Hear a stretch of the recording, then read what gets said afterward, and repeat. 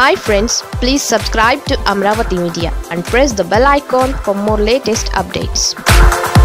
ముగ్గురు వీర విధేయులే అయినా కృష్ణా జిల్లాలో టీడీపీకి బలం నానాటికి సన్నగిల్లుతోంది. పరిస్థితి ఏ రోజుకు ఆ రోజు ఇబ్బందికరంగా మారుతోంది. ముఖ్యంగా పార్టీలో బలమైన గళం వినిపిస్తున్న ముగ్గురు నాయకులు త్వరలోనే డమ్మీలుగానున్నారు. వీరికి ప్రజల్లో పెద్దగా బలం లేకపోయినా పార్టీ తరఫున వ్యూహాత్మకంగా వ్యవహరించి అధికార పక్షానికి ముకుతాడు వేయడంలో మాత్రం సక్సెస్ అవుతున్నారు. అయితే సీఎం జగన్ తీసుకున్న నిర్ణయంతో టీడీపీ ఇరకాటంలో పడింది. కృష్ణా జిల్లాలో పార్టీకి అండగా ఉన్న త్రిమూర్తులు వైవీబీ రాజేంద్ర ప్రసాద్, బచ్చుల, అర్జునుడులు ప్రస్తుతం ఎమ్మెల్సీలుగా ఉన్నారు. వీరిలో బచ్చుల జిల్లా పార్టీ అధ్యక్షుడిగా ఉంటే బుద్ధ వెంకన్న విజయవాడ నగర పార్టీ అధ్యక్షుడిగా చక్రం తిప్పుతున్నారు. ఇక వైవీబీ అధికార ప్రతినిధిగా పార్టీ వాయిస్ వినిపిస్తున్నారు. పార్టీ తరఫున ఈ ముగ్గురు కూడా కీలకంగా మారారు.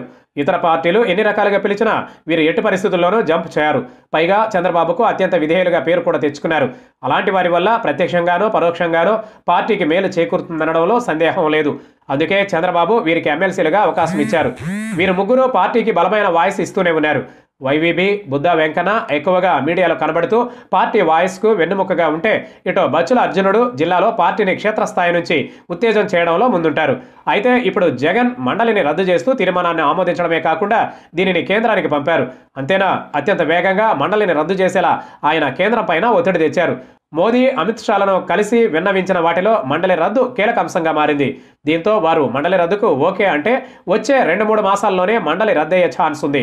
దీంతో కృష్ణాలో టీడీపీకి త్రిమూర్తులుగా ఉన్న నాయకులు మండలి రద్దుతో తమ పదవులు కోల్పోతారు. ఇదే జరిగితే వీరికి ఎలాంటి పదవులు ఇవ్వాలి, ఏ విధంగా వీరి వాయిస్ను వినియోగించాలనేది చంద్రబాబుకు పెద్ద సమస్యగా మారనుంది. మరి ఏం చేస్తారో చూడాలి.